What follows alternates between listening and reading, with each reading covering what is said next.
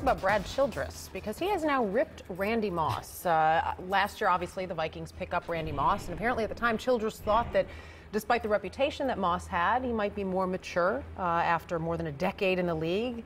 Here's what he had to say, Childress, about Moss. Quote, "We had good guys by and large, but Moss walked in the locker room and vomited on it." Not literally, I don't think. Yes, Right, I believe he meant that figuratively. Yes. Skip, do you think those were petty comments by Childress?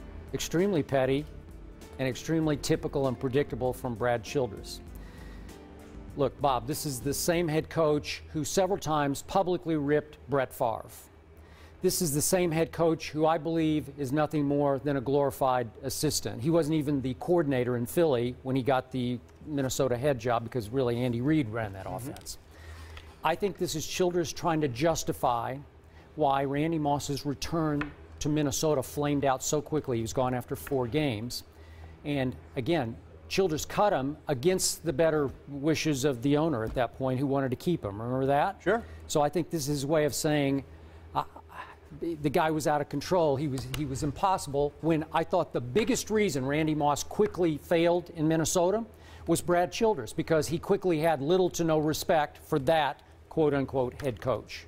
I have no problem with Brad Childress, what he said. I think a coach is entitled to look back and be honest about it. If Jimmy Johnson said it, I think you might feel differently. Barry Switzer, guy's very opinionated, will say anything. Yeah, but, why shouldn't he be able to? It wouldn't have happened to Jimmy.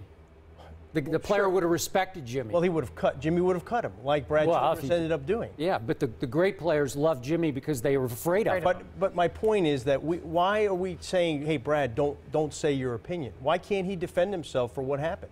It was a bad situation, and Randy Moss made it worse. So, you know, we're looking to people to talk. He talked. Do you question the timing of it?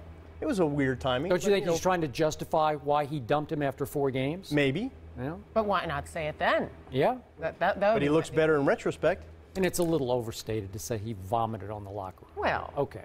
Boy, Skip, you've never used hyperbole not like to ever describe anything.